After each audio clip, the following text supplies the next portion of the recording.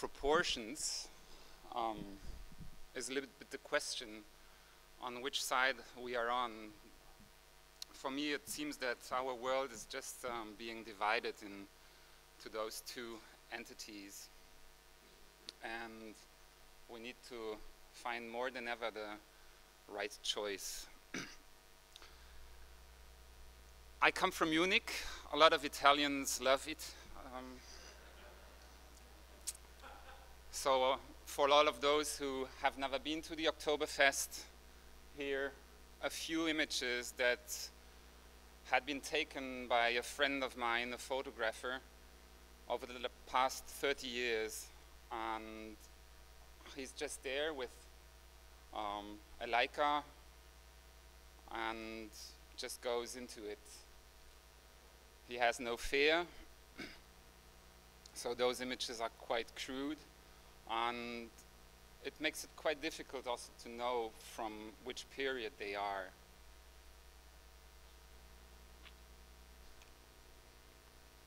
It ends with a kiss, and hopefully very soon we are going to publish a book with his work. So yes, I'm working in Munich for a company, or with a company called Melville Brand Design that I founded a couple of years ago. I am also, together with Julia in Karlsruhe, editing the Slanted magazine, and I'm teaching in Dortmund.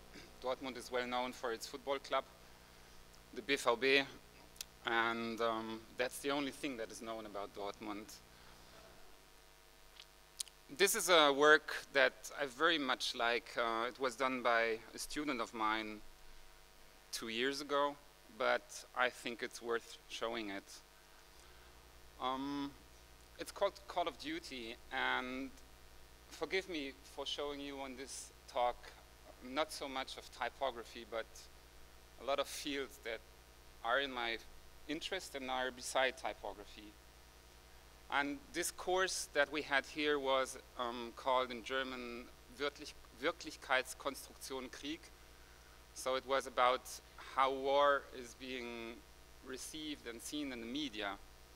And Mirko Müller examined how this game Call of Duty was being programmed, and how at the same time it was being used for training purposes of drone pilots from the military armies. And he got hold on material from the military army, how they test this software and just cut it with the software itself. So you never know if it's real or not.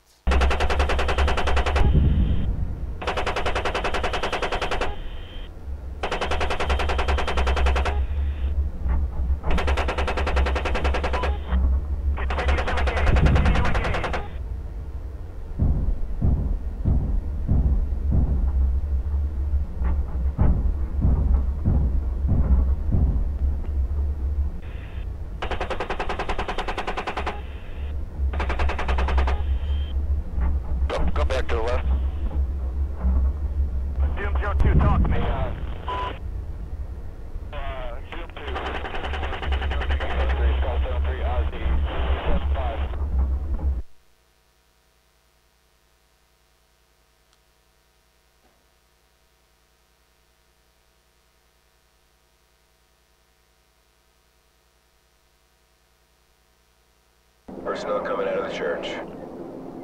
We have armed personnel approaching from the church. Request permission to engage. Copy. You are cleared to engage the moving vehicle and any personnel around you see.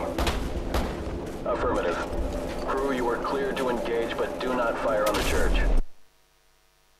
So what we saw here is both a game and reality. To take myself out of this madness, last year I decided to have a trip across the Atlantic. I wanted to go to New York, so I took a vessel. I didn't want to work. I had no computer. There was no Wi-Fi on board. I started to read all kind of things, like weather reports,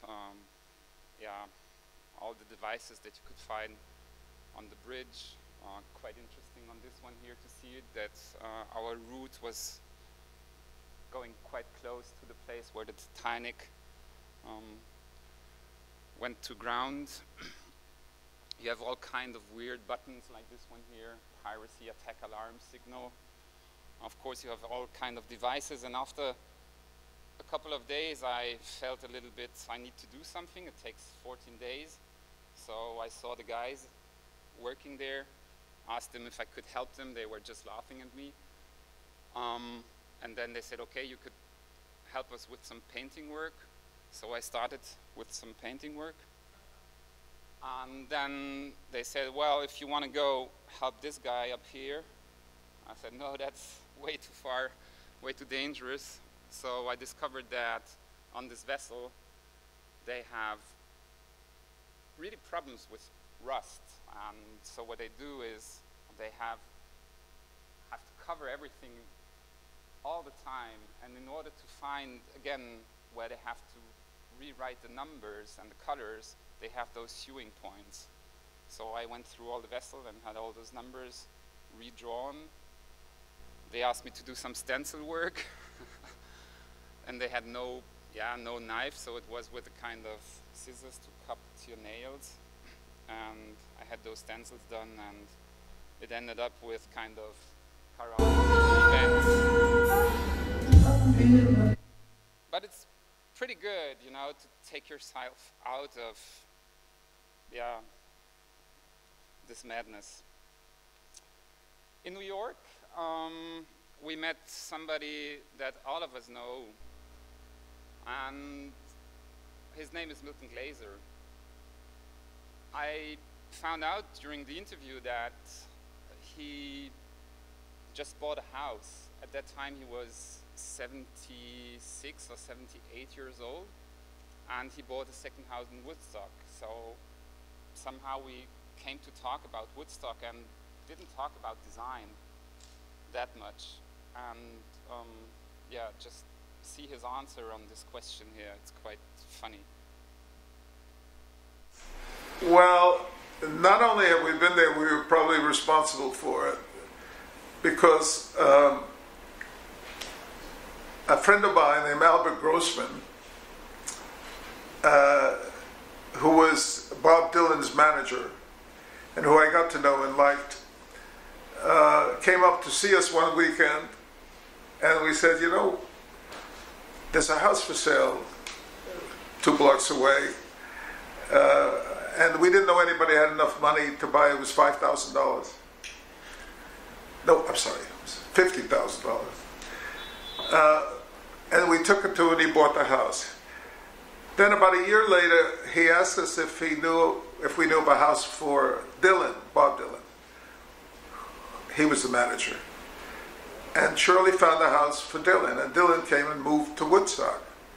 And that was the beginning of the Woodstock Festival, because once Dylan was there, musicians started coming, and after a while there were a lot of good musicians there, the band, Janis Joplin and so on.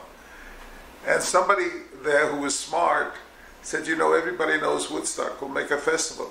Even though the festival itself was about 30 miles away from Woodstock. So it's funny. So in that way, my wife created Woodstock. Another guy that we met was responsible for the creation of the logos and all the signage and all the corporate design of the Olympics in '68 of Mexico, Lance Wyman. And somehow during the interview we found out that Otto Eicher, who in '72 came to make the design for the Olympics in Munich, visited him during this process.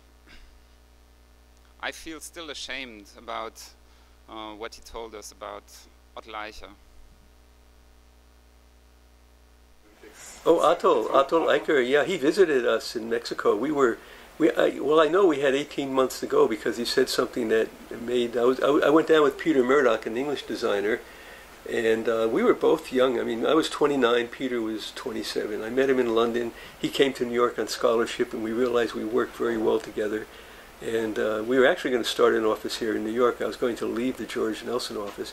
So we wound up going to Mexico for the competition and got the competition. We started working, and we had things, we had a little office. We had things all over the walls, and we had the Mexico 68 established, and we were applying it. And Otto walked in, and he kind of walked in, looked around. He didn't even, I don't remember saying hello. He just walked in, you know. And he said, we're further ahead than you. And then walked out. And Peter and I just looked at each other like, wow, what just happened? It was frightening, you know, because we knew that he had 4 years plus 18 months. We figured it out. We had 18 months before the Olympics happened, or were going to happen. And Otto had 4 years and 18 months, and he was saying he was further ahead. I mean, that was scary. That was really scary. The Germans, So yeah, that's what we do. With Slanted, we try to go to places that we're interested in and make video interviews with people we like and try to make a magazine out of it. In January 2015, we had this terror attack in Paris, and we decided to go to Paris long before it happened. So we were there. Of course, in Paris you have this mix of luxury, tourists, wonderful food, great museums. But at the same time, when we were there, all Paris was just yeah, covered with signs of people who were just, you know, into this grief of what happened.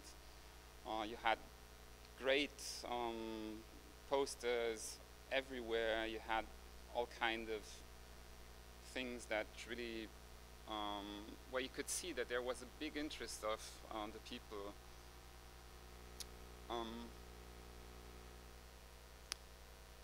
So at the same time, for us it was really interesting to see big figures of design. Some of them unfortunately don't live anymore, like him, for example. Same for Frédéric Teschner studio, who died last year.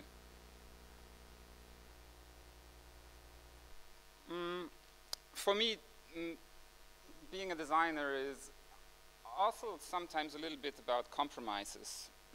In the company we have now in Munich, we are architects, we are post-production company, and Melville, my company, where we are designers. And we are all in the same building, and we decided we need to find a way how we could produce a publication together.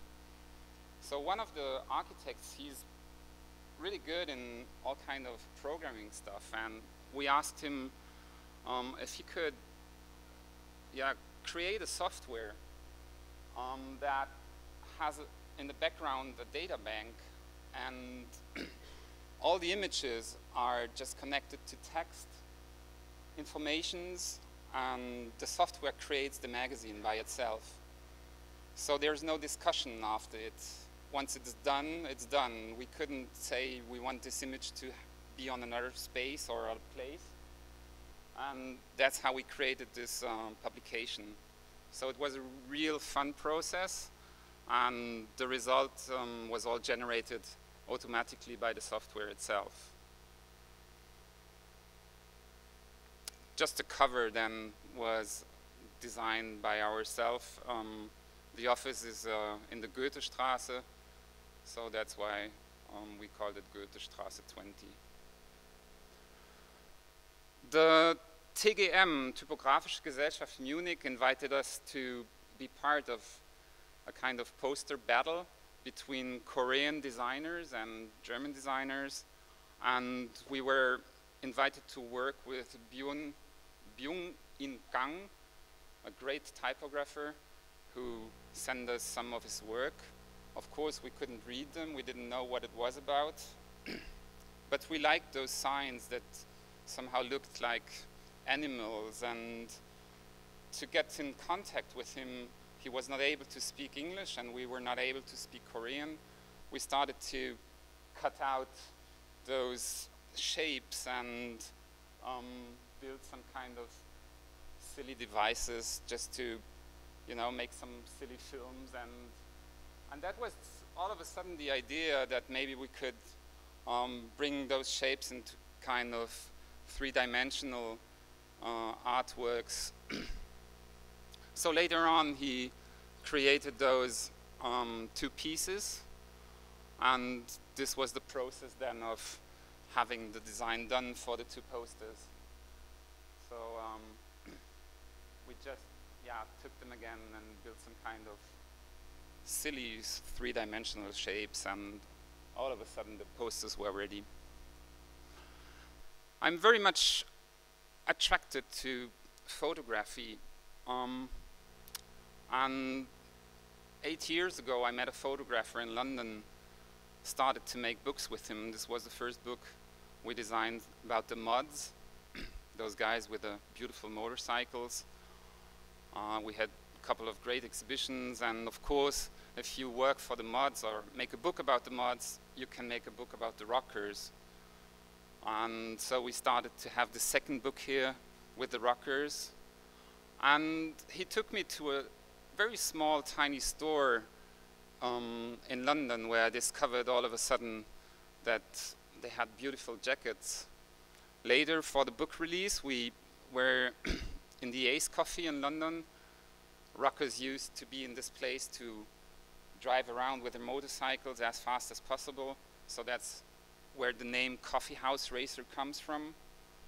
Horst was there with all those rockers. I never imagined being in between all those really weird guys.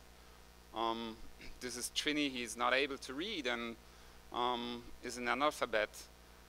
But all of a sudden he was reading our book. So this was a great moment.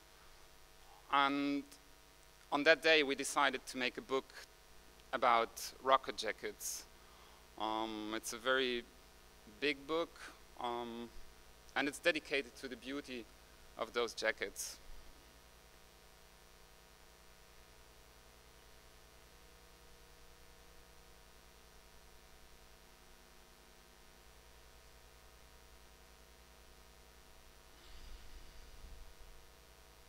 What is amazing about Horst, it took it half a year to make all those pictures.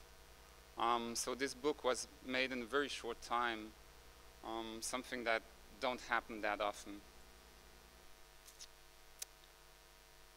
We had last year an idea where we thought this would be a very good idea to get new clients and make a lot of money. So we created a book dedicated to brands that are manufactured, that are small brands, that are for gentlemen, urban gentlemen. So we called a lot of companies, and in half a year time we had this book designed. We made a few tries on how could the cover look like. So first we wanted to have a kind of tattooed hand on the cover, but it didn't felt right.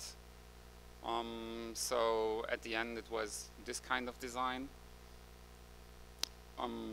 like a dedication to this manufacturing. The book comes along with a store finder, and it was very successful. So successful that a couple of weeks ago we got a really serious letter from a company that all of you know. So I would kindly ask you never buy a G-Star again. They charged us 250,000 euros. And what is really funny, €31.90 for the one copy they bought. We made a mistake. We didn't knew that the word raw belongs to G-Star. And even if put on the title of a book, you're not allowed to use the word raw.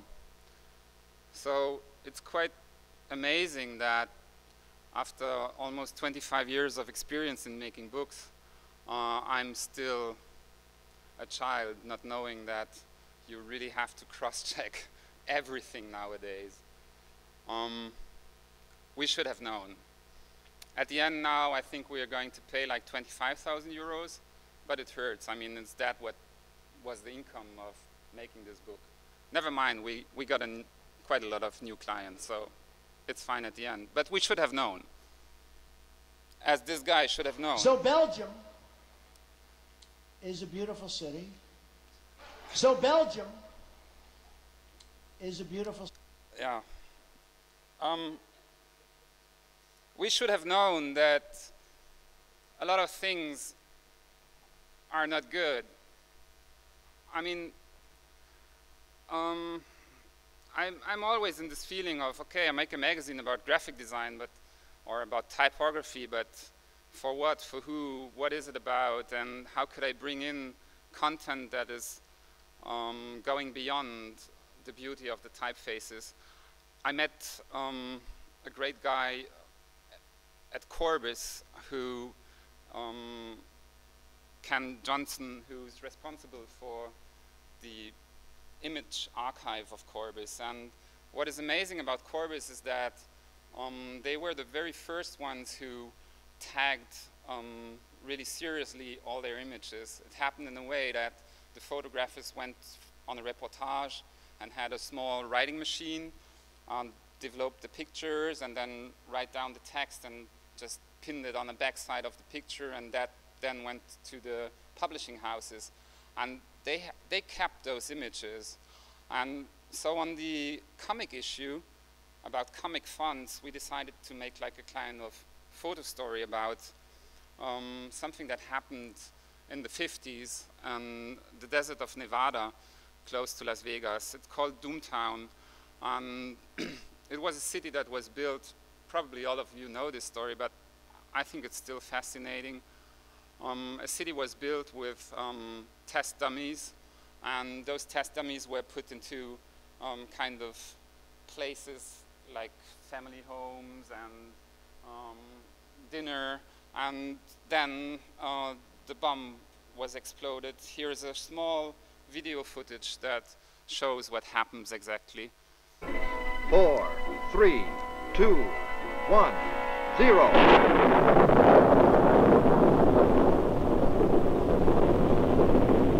House number 1 as the blast hits it. On News Knob, civil defense observers witness effects of the blast in the tremendous glare of the fireball.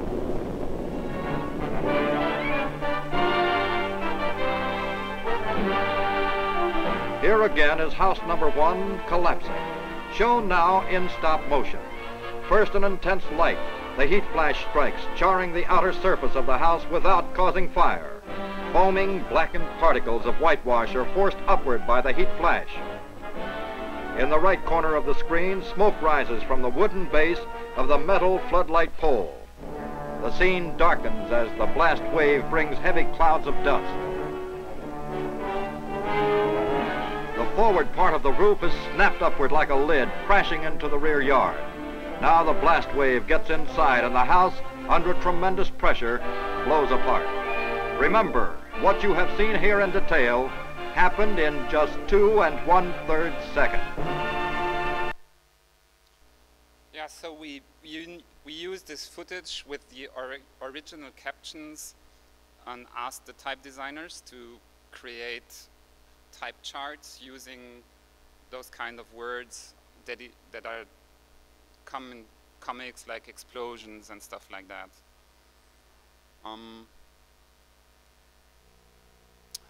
Somehow, yeah, those dummies are also probably influenced very much Kraftwerk. I mean, what is happening here, the caption is that this guy is going, shows, no, nothing happened really. He's still okay, you know, you have just small little pieces of things in his cravat, and that's it. And even people went there to dance in front of the scenery. This picture was taken in the middle of the night, but the sky was illuminated by the blast. So yeah, it's about typography. Recently I found out that Lawrence Livermore National Laboratory, that is the company that helped building the bombs now has a great video archive where they show about 60 films of those blasts that happened between 45 and 62. It's a really very interesting website. But okay, we should switch to birth. In one of the issues dedicated to font families, again, we worked with Corbis, and I was really excited that I would be one day in my life publishing a picture of Diana and Charles in the context of typography and not Rainbow Press. So here again, it was this idea of bringing photography with font charts, and by that illuminating the beauty of both the pictures and the typefaces. Tomasz Tomaszewski is one of the most famous Polish photographers, where we were very happy to got hold on those beautiful images from Poland of today on the countryside. His story is called The Stone's Throw. Those images are, yeah, they've been done in the last 10 years. Because of Slanted, I came to Poland, a country that I didn't know before, and it's quite interesting that Poland is really divided into the capital, Warsaw, and the countryside that is still really, really countryside. So we made this special edition with his images in a small publication.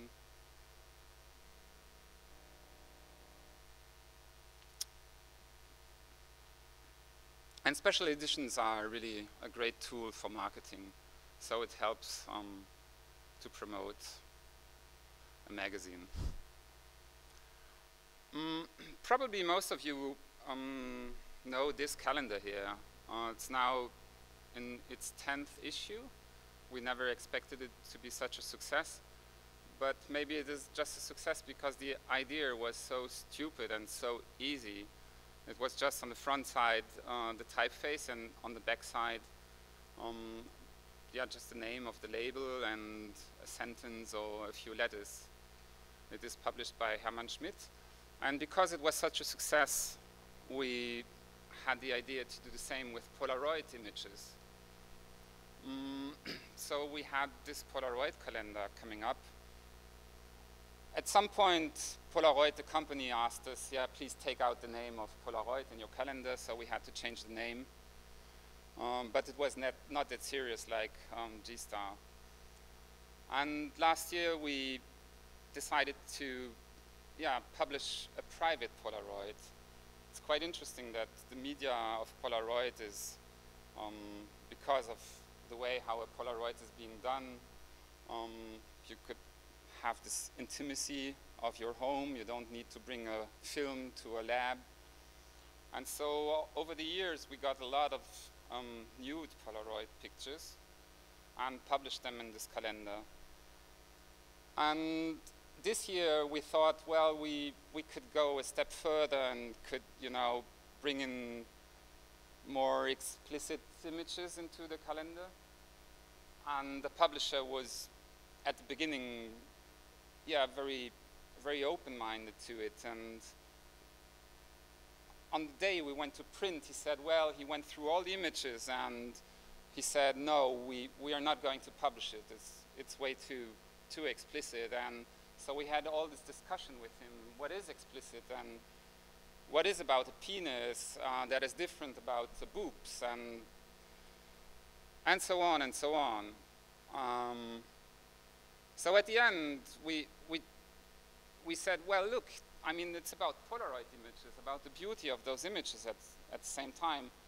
And we just came up with a very simple idea that now comes along with the calendar, a set of stickers that you could auto-censor those images that you feel being too explicit.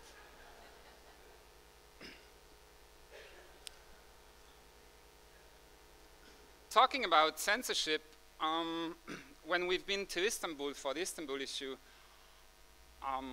we expected to see a lot of great design studios there, but in fact we came to Istanbul at a period of time where Taksim and Gezi Park things just happened.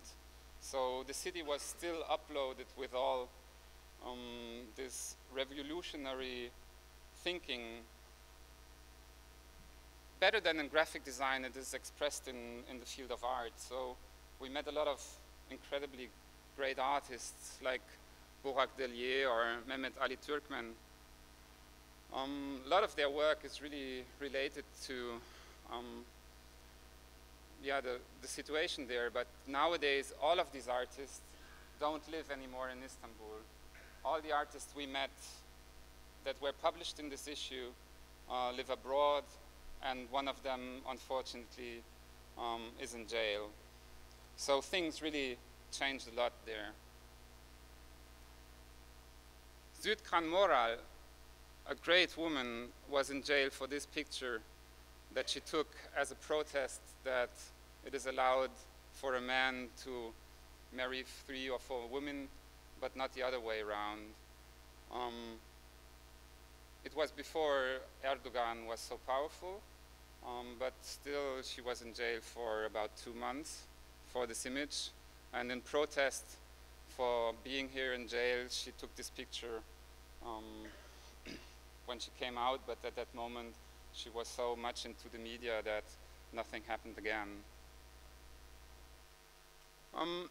Because of Slanted, we met a lot of great artists and a lot of great illustrators. So we started a small publishing project, artist project, that is only being printed on demand.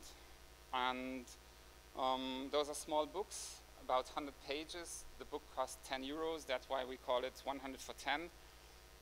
We even made the promotion with devices like Fiverr, and this is a film that we commissioned for $10 maybe. Hi! Print is dead. It's never dead. To publish a book is a bad idea.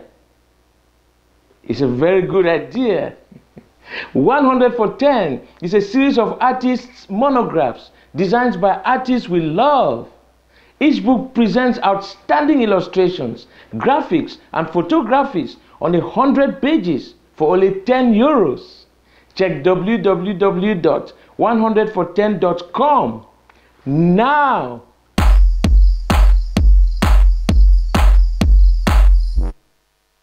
So it's $5 for him, and it's another $5 that he wears a tie, and it's another $5 for the URL. And to give you an idea what this publishing project is about, here a short version of things.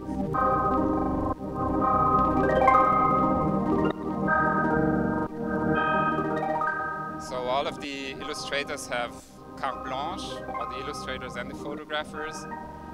We just asked them to make a good storyline of 100 pages. And the book are only available online.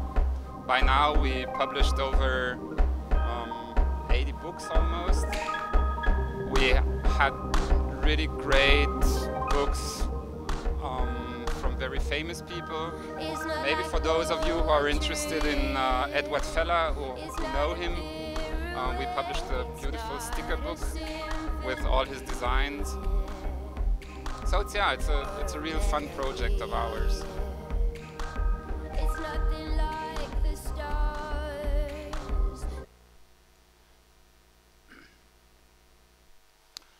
Covers are always something that cause a lot of headache, and I learned for myself that when designing a magazine, for me it's better at least to design the cover at the end and not at the beginning, and it takes like 4 or 5 issues before the magazine really feels like now it's there, now it works. It needs its time. Those were the first covers of Slanted magazine. We tried out a lot. The first ones were printed digitally. Here we had just like kind of wrapping around the cover so that you could have an issue with posters being done. Later on, when we started to travel, we had decided to be more corporate on the cover so that people could see the magazine and understand that's the same series of magazine. It was a great idea to reduce the format because now the magazine is easily being taken into a handbag. But we still try to work with all kind of different persons. Here this was printed by Letter Jazz, the Istanbul issue, so we just took the logo of Istanbul and made a NAS of it.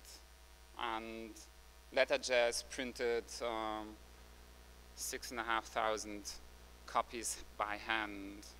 Tremendous work, and it's just beautiful. On the Paris issue, we just thought maybe we could do something with dedicated to fashion. And again, of course, I went through all kind of image archives. I found this one here. I found this one here, and thought, well, this could be a cover. But it was more kind of joke. I sent it to Julia, who is living in Karlsruhe while I'm living in Munich, and she was saying, well, you're totally nuts. Never, ever, this is going to be the cover of the Slanted Paris issue. So I said, well, maybe we could go for something more kitsch. And I knew that she loves pink. She loves this color. And so it was this idea to have a cover that is like, on one hand side, a little bit sensitive, sexual, but also like a dog shit. And what is funny about France is that the presidents are still in the same palace than Louis XIV. So yeah, we had this golden cover then being done, and that was quite a nice story about this cover for us. And for the Warsaw issue, the iconic building of Warsaw is this cultural palace. So it was obvious that old trick of designers, you just switch something on 180 degrees. Maybe this could have been the cover, but it was too cheesy. So at the end, it was more like a kind of typography cover. The inside of the magazine was very much influenced by this building, playing on the symmetry and the discordance of the symmetry. We had Hubert Jocham designing a typeface for the headlines. On the Helsinki issue that was just published a couple of weeks ago, we first wanted to go for this cover here. And in Japan, in Tokyo, on a rainy day, I explained how the cover might look like to Ian Lynham, and he asked me, well, what is the symbol of Helsinki? I knew that Julia didn't like the cover that I designed, so I said, yeah, the symbol is, and there was fog and rainy day, so on the window of the cab, I just with my finger designed the shape of the crone and the boat, and that's how this idea then came up. So on the evening, I just designed it, sent it to Julia, and she was already going to print with a cover and said, no way, we're on print already. And I said, no, we definitely need to change the cover. So now we are super happy about it. It's so much better. The Yearbook of Type is a project that tries to give an inside view on contemporary typefaces from type publishers and type designers that we cherish, that we like. We started this project in 2012. We had another edition in 2014, and the book is presenting the typefaces. On the left side, it's this type chart on the right side. It's an explanation about who designed it and what is special about the font that you could see.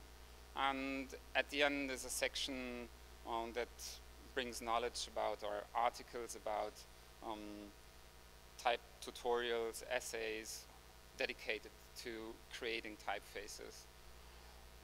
Of course, you have an index of all the people who are in the book, and right now we are on the way to publish the 3rd edition. So for those of you who are interested in joining this project, you're invited. All of what you have seen today would not have been possible without the work of Julia Kahl in Karlsruhe and my partners in Munich, Florian Brugger, Yumi Kimoto, Johannes König, and Michael Schmidt. And before I end... Because wherever we live, whoever we are, you know this one we here. all share the same responsibility. Make our planet great again. So thank you very much for your attention. Thank you very much to Kerning for inviting me. Thank you very much to all the beautiful organization in this beautiful place, in this wonderful theater, and enjoy all the other talks. Thank you so much.